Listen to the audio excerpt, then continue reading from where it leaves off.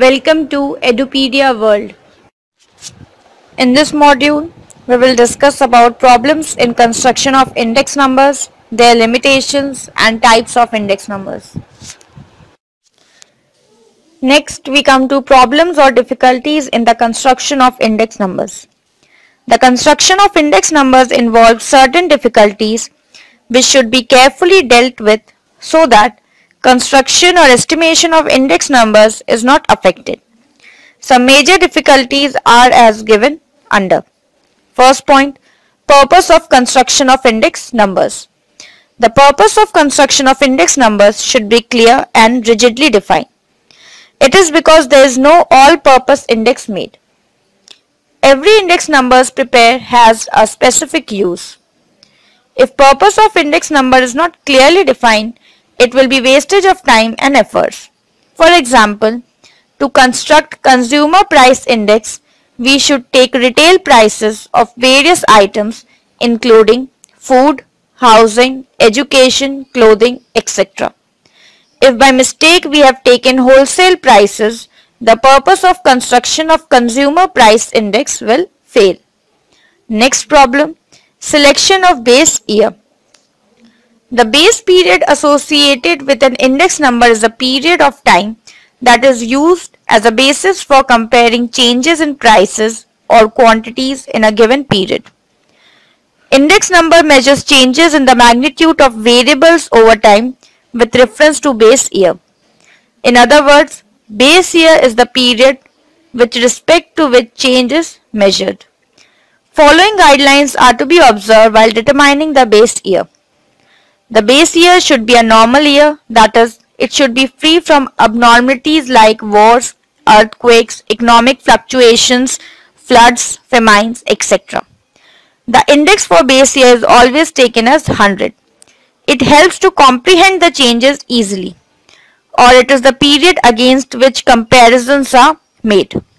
For example, if index numbers for the year 2008 is 220 compared to base period 2000, it would mean that prices have increased by 120%.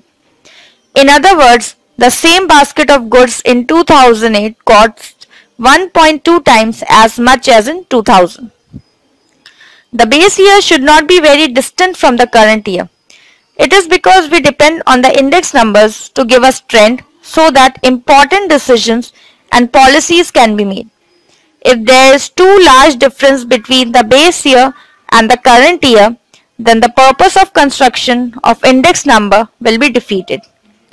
The base period should be clearly defined, that is, whether fixed base or chain base. In fixed base method, the year of reference is kept fixed for all current years. In chain base method, the price of current year is related to the preceding year, not with the fixed year. Choice of the method would depend on the purpose of index numbers. Next problem, selection of number of items. It refers to collection of data which should be determined by the purpose for which the index is constructed. It is not feasible to include all the commodities to construct an index number. It is essential to decide which commodities are to be included.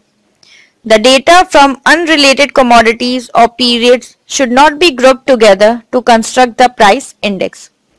Commodities should be representative of the group required for the purpose of index number. The number of commodities should be neither too large nor too small. However, the number depends on the purpose of index number also. For example, large number of commodities should be included if general price index is prepared, and small number of commodities should be included if specific price index is prepared. Only standardized or graded items should be included so that reasonable standard of accuracy can be maintained. Next problem, selection of sources of data. After deciding the number of items to be included in the construction of index number, we have to take care of the sources of collection of the data. This is done to ensure the reliability of the data, otherwise the result may be misleading. To ensure that data are reliable and comparable, we must take sure that agencies or sources of data collection should be fairly reliable and authentic. Next problem, price quotations. We require unbiased price quotation so that adequate accuracy can be maintained. In order to check the accuracy of price quotations supplied by one agency, price quotations can be obtained from more than one agency. Some reliable journal or magazine can also be utilized for the purpose. To ensure uniformity, a proper method of quoting prices should be adopted. There are two methods of quoting prices. First, money prices. Here prices are quoted per unit of the commodity. For example, rice 8 rupees 40 per kg. Second, quantity prices. Here prices are quoted per unit of money. For example, 25 grams of rice per rupee.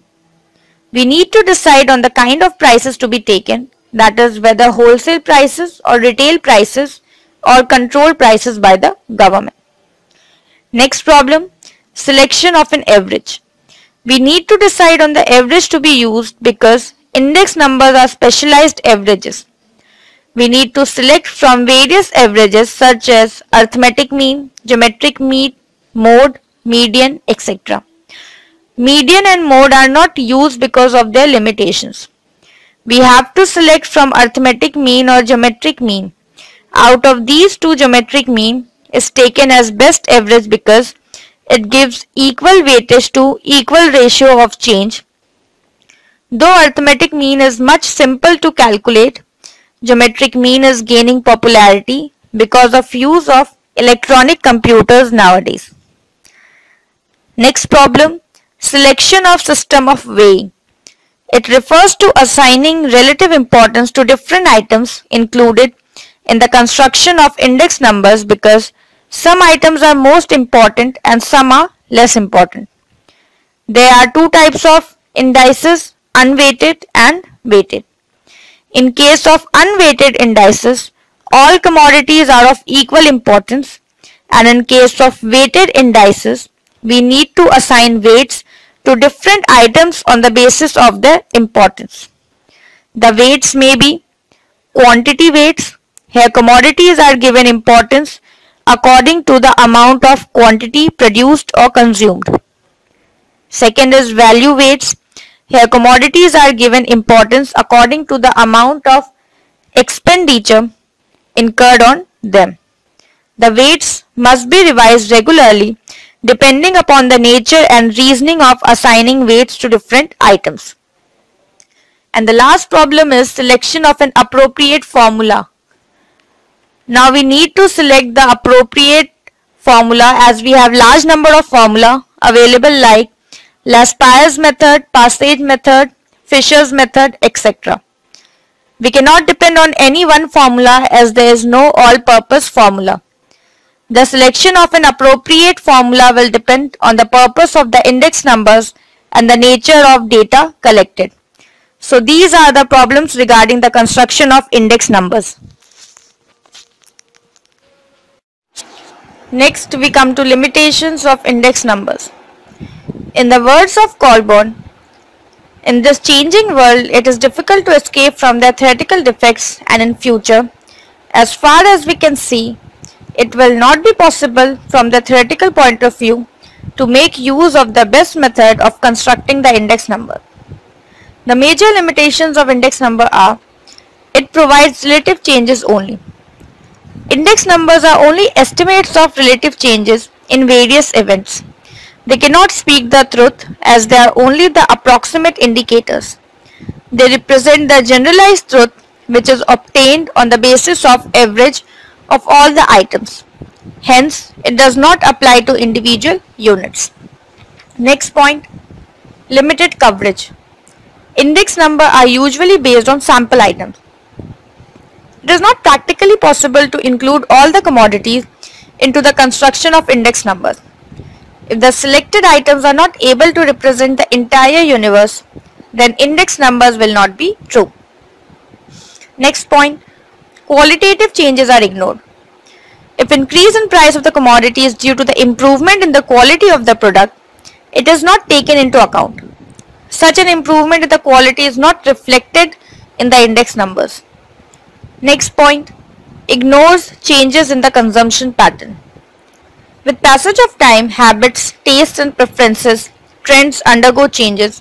Index numbers constructed in the previous years will be of limited use in such a case.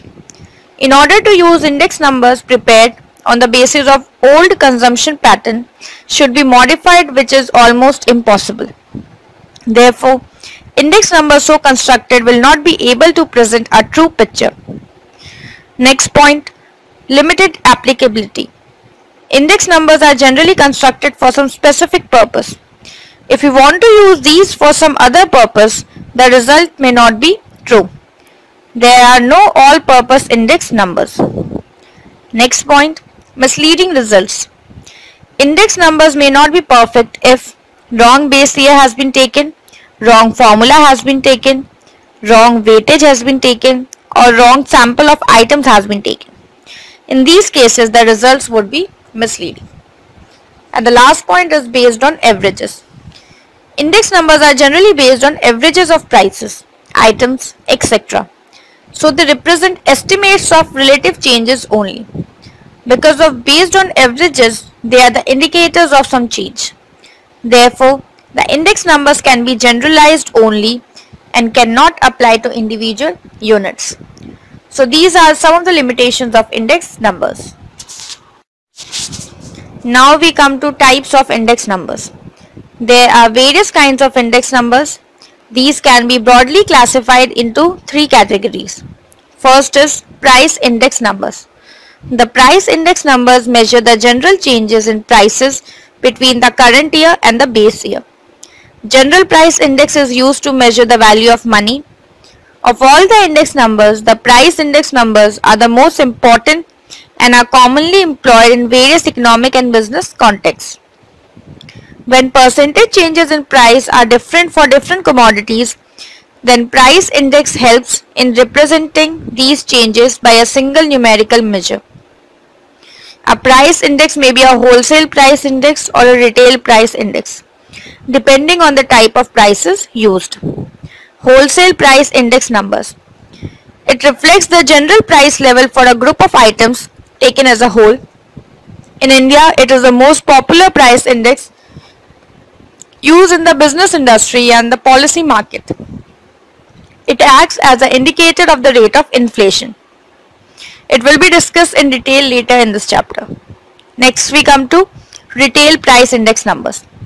It reflects the general changes in the retail prices of various items including food, housing, clothing and so on.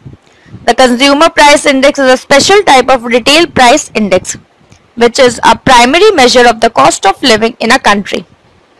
Consumer price index numbers will be also discussed later in this chapter. Next we come to quantity index numbers.